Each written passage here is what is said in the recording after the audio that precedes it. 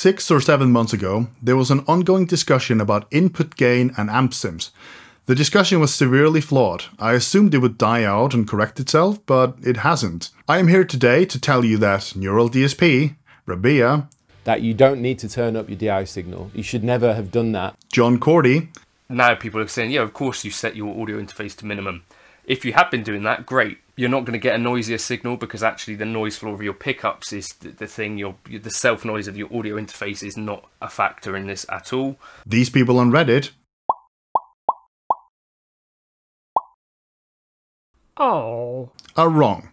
They're all wrong. You are all wrong. And I'm going to prove it in excruciating detail with science and math, everyone's favorite topics.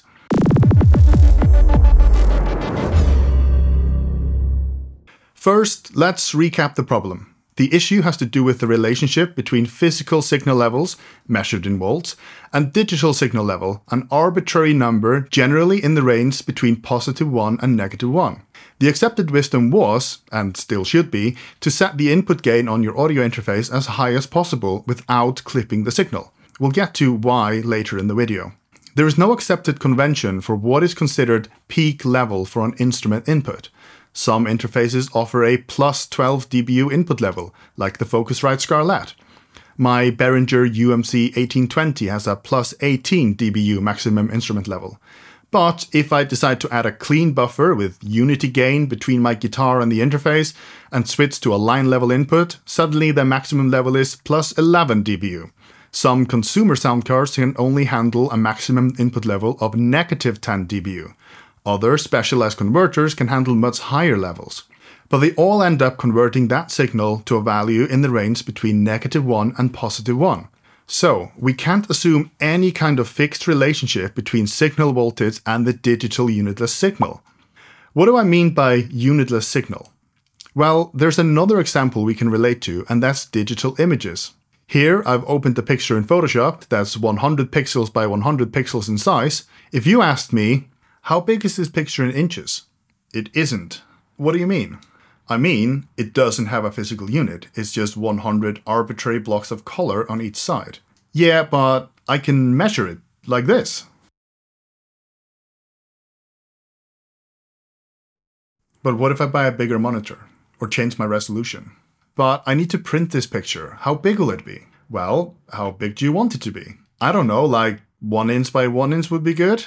Well, in that case, you can set your DPI, dots per inch, to 100 and print the picture. Cool, thanks. So, in order to print the picture on a piece of paper, we needed to give it a physical unit. For digital images, that unit is measured in DPI, dots per inch. Because Ampsims are emulating the real world, they too need a physical unit to work from. The problem is that there is no accepted convention or standard for what signal strength an amp simulator should be expecting. Very few, if any of them, actually specify the relationship between voltage and the digital signal that we're working with. If our digital signal is 2 imaginary units, from peak to peak, from +1 to -1, what does that correspond to in volts? The digital signal is unitless, it's arbitrary, it's an imaginary made-up thing, just like the pixels in a digital image. Effectively, we need something akin to DPI, but for digital audio. Up until this point, people had just been setting the digital input level on the plugin by ear, and just dial in something that sounds good enough. Not the most rigorous solution, but it mostly works. About 6 months ago, a discussion started brewing about this online. People were trying to solve this problem of how to relate physical analog signals to imaginary digital ones. And through a series of very unfortunate misunderstandings and misrepresentations of the problem, the proposed solution became always set your input gain at 0. Now, as an electrical engineer who's specialized in digital signal processing for the last 15 years, this raised an eyebrow. Because that's just not how you get the best performance out of an analog to digital converter. Now, I ignored this whole discussion because it was so obviously blatantly wrong, and I just assumed it would go away and correct itself in due course. Color me surprised when I'm still met with this advice over 6 months later. It seems like misinformation really likes to stick around. So, to understand the problem better, let's do an experiment. I plug in my humbucker guitar and I set the gain on my interface to 0, according to this supposed best practice. I load up my favorite Neural DSP plugin, and then I'm going to adjust my input gain according to this spreadsheet. This list has been created to translate the analog input level into a digital signal level that's correct for each plugin. Now, this sheet is actually a very good resource, and many thanks to the person who made it, because we are going to use this as the basis for our adjustments. But in order to use it effectively, you're missing one very crucial element. We'll get to that in a little bit.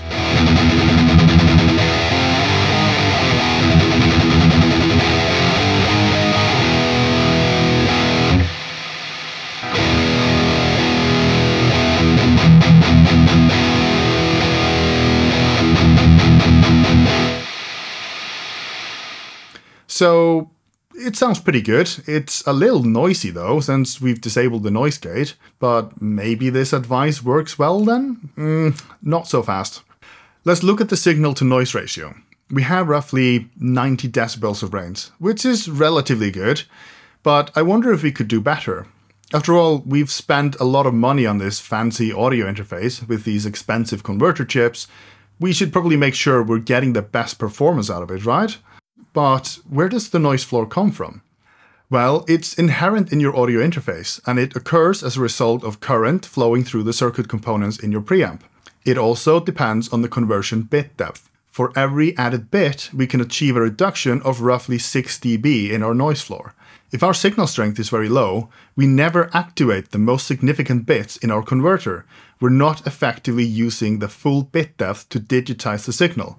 A signal that's peaking at 1/4 of the clipping threshold is not using the 2 most significant bits in the converter. Increasing the gain also improves the strength of our signal relative to that of the fixed noise that's inherent in our interface. So, this is why we turn up the gain on the interface, to maximize the signal to noise ratio. So, let's do just that. Let's turn it up until we are just below clipping.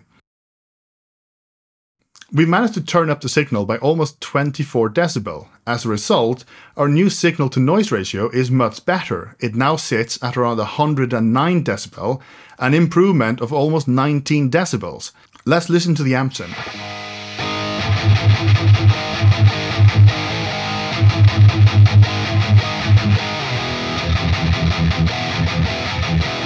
Oops, that doesn't sound right. It's very flabby and overly gainy. Well, of course it is, because we've just jacked up the gain by 24 decibels. That would be equivalent to putting a 24 decibel clean boost in front of a real amplifier. What did you expect? Now, an important part. We have to reduce the digital gain after the conversion has occurred to compensate for the gain we added before the conversion. So, we subtract 24 decibels from our current 4.8 decibels and get a new value of minus 19.2 dB. With this value in place, the signal strength hitting the plugin is identical to what it was before. So now it sounds right again.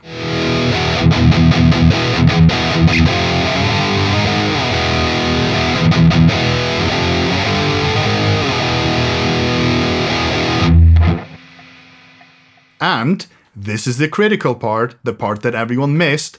Our signal to noise ratio is still significantly improved.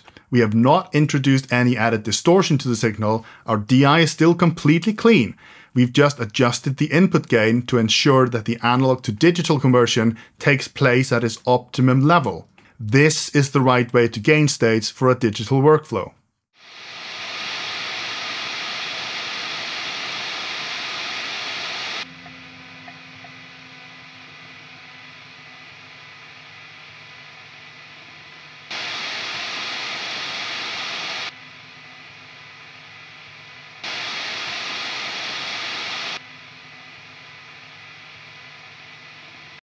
On Reddit, everyone kept harping on about gain staging. Gain staging, gain staging. You keep using that word. I don't think it means what you think it means. Yes, it does in fact all come down to gain staging, but apparently no one knows what that actually means. Gain staging means ensuring the connected device is receiving the correct signal strength so that it can perform at its optimum level. For an audio interface's analog to digital converter, that means feeding it the strongest possible voltage signal without clipping. For a digital plugin, it means feeding the correct digital signal to match the signal level that the plugin was modeled for. These are two independent adjustments, not one, and people have conflated them. And this is why I say that the just set it to 0 dB approach is wrong. Of course, if you adjust one, you will need to adjust the other to compensate for the added or removed gain, to ensure unity gain throughout the entire signal chain. What people are missing is the fact that they have not one, but two targets to optimize. First, we need to optimize the input signal into the analog to digital converter in our audio interface. And second, we need to optimize the input signal into the digital plugin. Don't conflate the two. We have independent control over both of these targets, and we should use them correctly to ensure optimum performance of both our audio interface and our plugin. So, finally, here is my modified best approach. Step 1. Set your audio interface's gain to 0. Wait, I'm not done. Step 2. Set the input gain in your plugin according to the spreadsheet. Step 3. Increase the gain on your audio interface until you're just below the clipping threshold when you're playing as loud as possible. Step 4. Reduce the digital input gain in the plugin to compensate. And that is how you correctly gain stage an Ampsim. I hope this was helpful. I know it's a lot of information to take in, but that's necessary to thoroughly explain why this is the correct approach, because people are really reluctant to receive good advice. But in the end, the process of adjusting the gain isn't too difficult as long as we include all 4 of the necessary steps. If you like this video, please consider hitting the like and subscribe buttons. If you still disagree with me, leave your comments down below. They help boost my ratings in the YouTube algorithm, so I love angry comments. That's it for now, and as always, have a great day and keep making music. Thank you so much for watching.